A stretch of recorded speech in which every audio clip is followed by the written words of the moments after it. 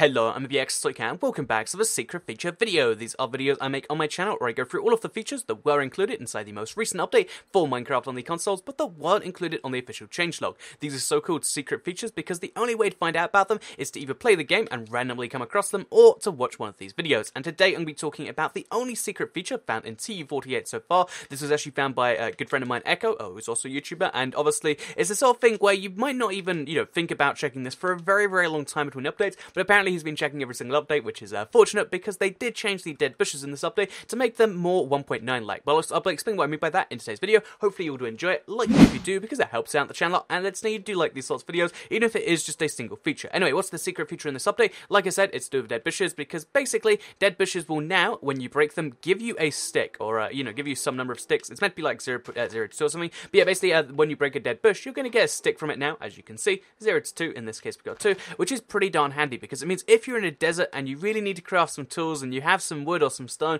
but you don't have any, opportunities to actually go to a wood or something, I'm not sure what the exact situation is, but now you can chop down your dead bushes and you're gonna get some sticks, which, like I said, even though the average is, only 1, it means that you can now, get yourself the handle for a good pickaxe if you've got diamonds on you, and boom, you can make that happen just like that. And this also means that the value of the dead bush has gone up, because, before, the dead bush and the shrub looked exactly the same, had the same function, it's just the shrub used to be for the plains and everything else, and the dead bush used to be for this. However, with a recent update, they actually changed the dead bush to be, the shrub, to be this really ugly kind of green color, and now, as of, this update, the dead bush gets sticks, whereas the shrub does not. This is intentional behavior. I know a lot of people are confused by that. It's intentional behavior. When you break the shrub, you're not going to get yourself any sticks, which means that the dead bush is now this super valuable, nice-looking version of the shrub. Admittedly, the two items are pretty worthless in general, but in relation to each other, the dead bush has gotten a whole bunch more valuable, so invest in dead bush shares right now. Do it. It's a good idea, guys. But yeah,